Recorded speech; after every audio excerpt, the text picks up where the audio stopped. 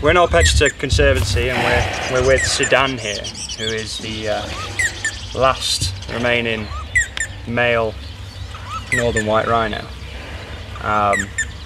which is a very sad situation to be in. It's the reality of how much human intervention and poaching has taken a role on these species. And this is James, Sudan's carer. So how long has Sudan been here? Since 2009 December. Okay, and where was he found, or where was he? Sudan was captured in the war Okay. in southern Sudan when he was probably 2 to 3 years old.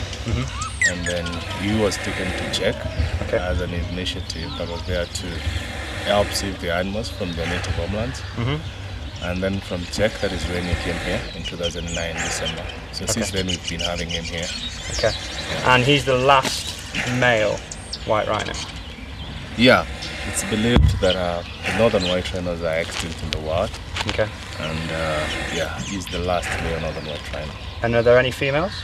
Yep, we've got 2 females, Nadine and Fatu, respectively, Okay. who are 27 and 16 years old.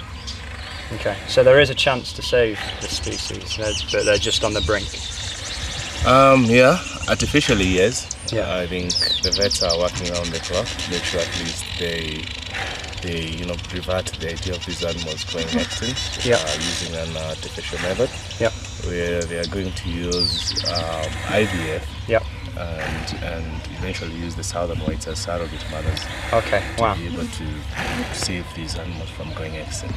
Okay, so it's a situation where morally and ethically there's probably quite a lot of debate and conversation on it, but this is a way, and the only way, that we can save the northern white. Yeah, I think we are at a corner when we're talking about the plight of the northern white rhinos.